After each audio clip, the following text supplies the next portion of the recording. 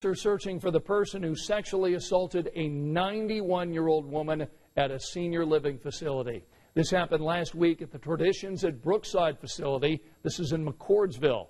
Police tell us the woman was home alone during this attack, and she had to use her medical alert device to call for help.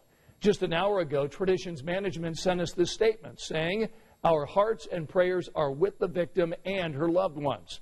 We are inspired by our residents' courage and strength, thankful for our employees who responded quickly to assist the victim." The company also tells us they are now working on enhancing security and reinforcing security awareness.